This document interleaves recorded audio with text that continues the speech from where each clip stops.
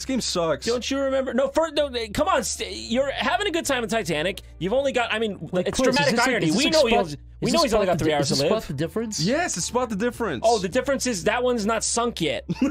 JonTron.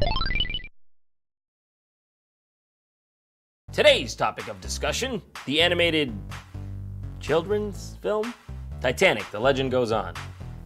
Yeah, I don't even know where to begin with this one. First Titanic, now this. I'm forced to talk about the Titanic yet again. What can I say? I guess a true story about a bunch of people freezing to death really makes for some good media. Of course, why wouldn't it be? It's perfect material for a kid's film. Think of all the funny slapstick situations that could arise here. No, you know when you think about this, you think, how could it have happened? Well, now it's clear. I'm trying. He was going fast and he was drunk. People look back and say, this could have happened to us today. Well, you look at this game, it makes you think otherwise. You think, we look at the Titanic. History's cyclical, baby. Hey, guy, I don't think the captain can hear you. What you're saying is interesting and all, but at this moment, I think his brain is internally swelling. Hope everyone's ready for some laughs, huh? For some fun.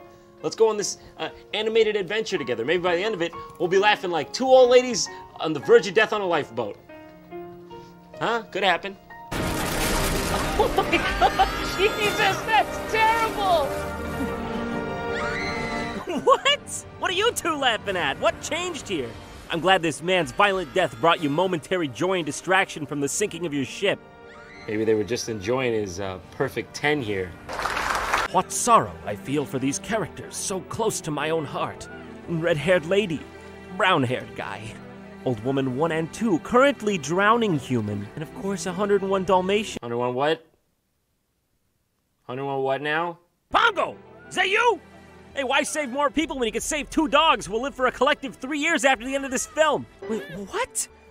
Why are there anthropomorphic animals? Every last one of them is based on some Disney or Don Bluth character. You got Granny from Looney Tunes, you got a Cinderella thing going on here with the main character. There's the Dalmatians, as previously discussed, the mice from American Tail, the crow from Secret of Nim, Cheshire Cat from Alice in Wonderland, Belle from Beauty and the Beast, and the geese straight out of the Aristocats. And it goes on from there. I just really don't understand where they could have been coming from when they were making this. Ripping off a bunch of classic cartoon characters and putting them on the Titanic?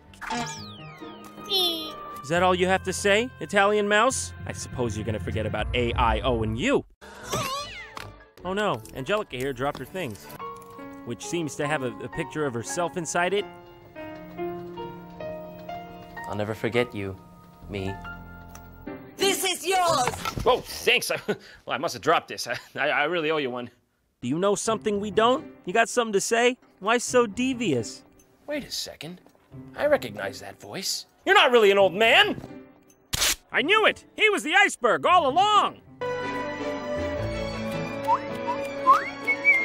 Oh, okay. So let me get this straight. The crow, he stole the pin out of the squirrel's hat there. Squirrel noticed, turned around, and then he left. And the significance of that was? And cannot wait to get home, eh, muchachos? Oh, mind if I join you? I play wicked bongos, you know. Hey, listen, I'm sorry. I didn't mean to make you guys uncomfortable. I'll turn the movie off now if it helps. And if you don't mind me, I'll be over here in the corner celebrating the death of my own innocence. Right, Papa? I can still hear the screams, Papa! You know there's something you should know, so I'm gonna tell you so. Working all day, now it's time to unwind. Kick back, relax, take a load off your mind. There was no hint of this being a musical, and then all of a sudden the dog here, he comes, he starts rapping. Rapping hip-hop. Rapping in a style of music that won't be invented for some 70 years after this scene ends. All set against a modern-day Midtown Manhattan. Well, listen to me, rhyming dog. Two can play at this game. Party time, it's party time. Everybody's feeling fine. Dogs on the Titanic? She's sinking. The plot is sinking. Quick, hire the emergency writers. And at long last, our star-crossed lovers meet. And she instantly makes a pose as if she were trying to imitate what she saw someone do on the cover of Vogue. I don't think she realizes what she looks like there. I think in her head it's looking a lot better. Paint me like one of your French boys! Paint me! Just like that. The next scene starts up with a new mouse? I don't remember this guy. He is holding an adorable tiny candle though. Did you get that thing custom made? Eat up while you can, boys. You'll need your strength for the Mexican winter. I really have no idea who this mouse could be or why we're watching this, so let's just move on and pretend it didn't happen. Well, I've never had a proper family, so I've always dreamed of making one, but I don't want to rush things. I have a whole life ahead of me. Oh, that's nice. That's real nice. Wait, how does this movie end again? Oh, yeah. Hey, I wouldn't count on that whole life thing. No, not this. Wow, it's beautiful. The song that plays about them is already in total longer than the amount of time they've actually spent in each other's presence. I was too busy looking for someone. Are you gonna say something? You just not gonna reciprocate there? I don't even know your name. Will I see you at the reception tonight? That all depends if I get unstuck from being in 5 frames per second. I haven't worn this since my poor Francis took me to the opera for the first and last time. Oh, Granny. How heartwarming. Wait, first and last. Oh, hey, is that Uncle Francis back from the grave to give Granny one more night of fun? Oh, no. It's just 2 mice with a knife. How quaint. A raven fell through the exhaust grate in my cabin. No more nonsense. It's hers. Put it around her neck. All right, I can see you're serious. Just please leave me and my family out of this.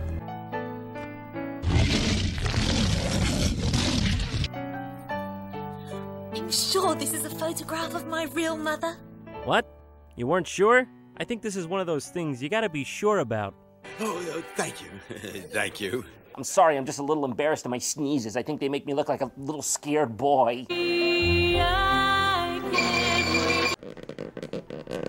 No, you know nothing about me.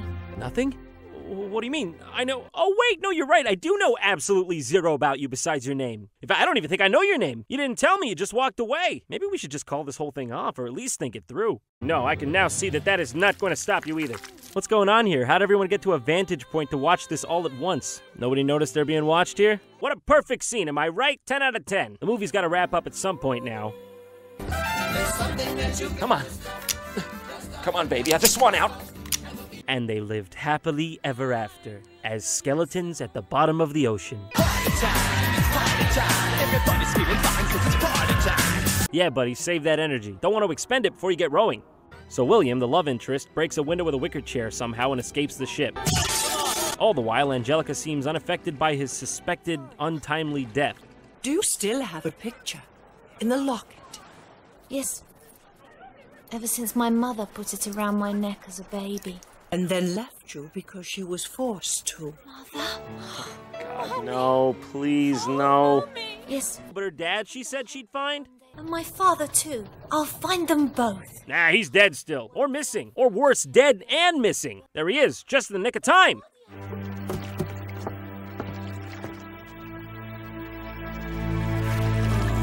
It's not him. Ah, false alarm. It's not William. Throw him back. Hang on. It's William! But then, in a joyous twist of fate, William is recovered. Where's William? Who did that? Where's William? What do you have, the brain of a baby? You don't got object permanence yet? The moment he's out of sight, he's just, whoosh, he's gone from your reality. No, never mind, close them, throw me back! And on that day, they lived happily ever after. But just them. It was honestly pretty terrible for just about everyone else. Most of them perished, but at least the Mexican funny mice lived. Okay, I guess that's just a foreign name, but Scarl? Scarl? His name was so beautiful before the accident. So much potential. Who made me so ugly? The man, nay, the legend, responsible for this is a guy named Camilo Teddy. I'll never let go of what you've done to me, that is, which is quite a lot, really. You're a terrible, terrible thing. To the depths with you.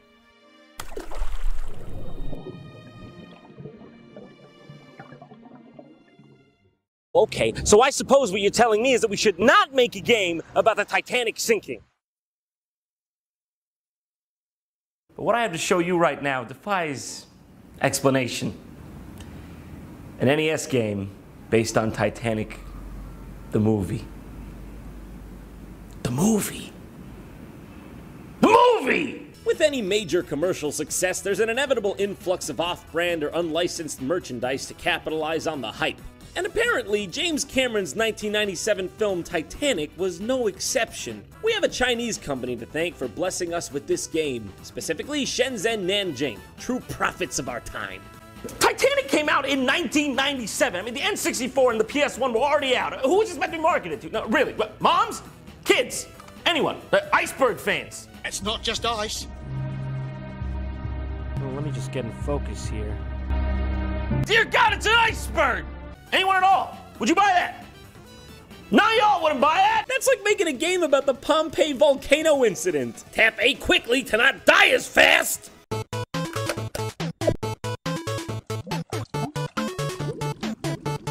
With my thorough understanding of the film, I'm gonna say that Rose is probably the better option. Hey, but what can I say? I've always been a fan of Certain Doom. Let's go with Jack. For some reason, Jack's name has like a blood splatter on it. Is that supposed to be symbolic? So far, so good. I haven't even touched a controller yet. This is just what he does when you stand still. Wipes head, spits, turns around, repeat. All right, this is fantastic. What did I expect? You're just trying to get from one end of the map to the other while dodging rats and ghost barrels. Just another day on the Titanic, folks. I can't quite get on the crate here. God! Okay, died to a rat. Probably should have just waited to die the cool way, Jack, alright? It's coming in like 20 minutes. You blew it on a rat. I'm low on hearts. I better pick one up so the rat doesn't get me again. Oh, so hearts equals lifesaver? Then what equals heart? This sucks. Oh my God, there she goes. I have never experienced a continue screen that made me feel that guilty. I mean, it's my fault that happened. I did the Titanic. Do not give up. Do not be discouraged. You will be able to get out of here. It's not even poetic. It's just like they're on opposite balconies yelling practical advice to each other. For some of the games like this one, Titanic, Adventure Out of Time, I can kind of see where they were coming from at least. The Titanic was sort of a mysterious event, so they tapped into that and created a point-and-click adventure mystery game about it. It's pretty atmospheric, but it has that old, quirky 90s PC game vibe. You know the one. This one. It is good to see you up and about. You've been in your cabin the whole voyage. I bought the ticket. I'll do what I want. So thank God that's over. I mean, it's over, right? There's not more, right? I mean, surely there weren't two companies crazy enough to do something like this, right? There was one more company that made a game based off this Titanic movie craze, and it's not really possible to find it as a whole game, or at least I couldn't. It comes on this cartridge called the Super New Year 15-in-1 cart. Accurate name!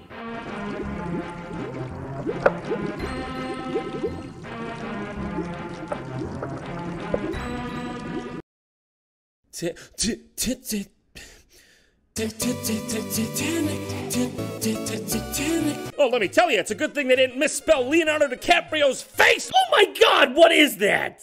I bet you thought that was a typo, huh? The name of the episode? Hey guys, look! John made a mistake on the internet! I bet there's a bunch of comments down there already about it, but I'll tell you what. I wish that was a typo. Because no one wants something like this for mankind. The fact that this exists means we already lost. In 1912, there is a noble American girl, Rose. She tried to get away from her arranged married. At the same time, she met Jack, who was the young man on Since Rose made a friend with Jack, he lighted on her life. Yeah, based on that car scene from the movie, I think he might have lighted on a couple of her other things, too. They were also fall in love with each other. It made up a very touching and tragic love story. This is mostly just tragic. But they had to stay true to the film, didn't they? I mean, can you blame them? This is a story about love, not violence. Oh, hey, Jack! I know the ship's sinking, but we gotta keep our cool here. You wanna add to the list of casualties? I don't think it was the iceberg that killed all those people. I think it was Jack. Oh, the first thing when I saw the movie, the first thing I said out the theater, I interrupted the whole group. I said, "Where's the fighting?" Oh, the chef's fighting! Oh, the chef's mad. I'll tell you what, that's bad. Chefs are natural pacifists. In most games that involve burly men destroying everything, a health power-up would consist of something like a turkey leg or a roast chicken. But in this game, you pick up lobster and wine. The bougiest of beat-em-ups. Eventually, you get to fight a boss that's essentially if Mr. T was infused with Donatello from the Ninja Turtles. Now that's a pretty dangerous combo right there. Alright, we're on the next level. No, alright, okay, hold the phone. Rats? Understandable. Bats? A bit weird, but I guess I can see. But cobras? Unless this ship was headed to a snake charming convention, this is absolutely unreasonable. I can hear the captain right now. Yes, I'm looking out for icebergs, but currently I'm fending off a nest of cobras and a very aggressive man from Wisconsin. Also, I love when you punch the cobras, they react like they didn't even see it coming. They're just like, whoa, I'm out, that was a bad one. Ah, okay.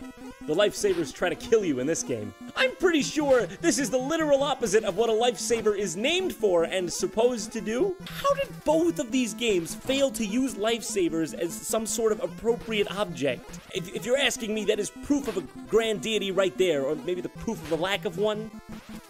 Oh yeah, that's right. I remember the part where Jack fights Herman Munster on top of a smaller ship on top of the Titanic. That was the best part. Once you beat this guy, he's like, "You have bested me. Here is the deed proving so." Man, 1910 times were weird. Is he reading a newspaper?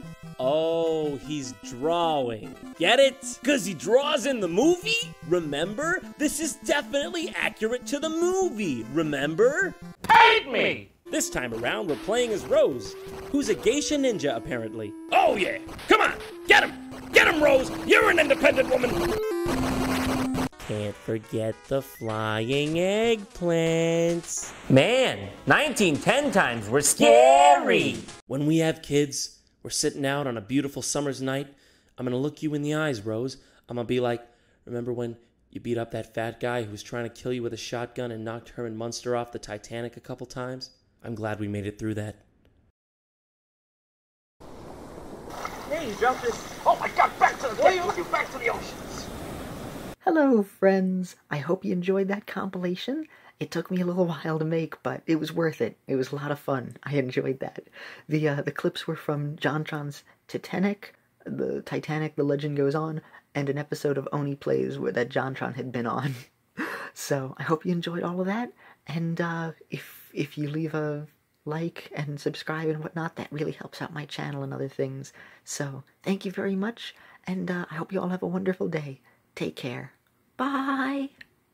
2,000 years from now, there's going to be Gothic churches with Pikachus outside of it. That's probable.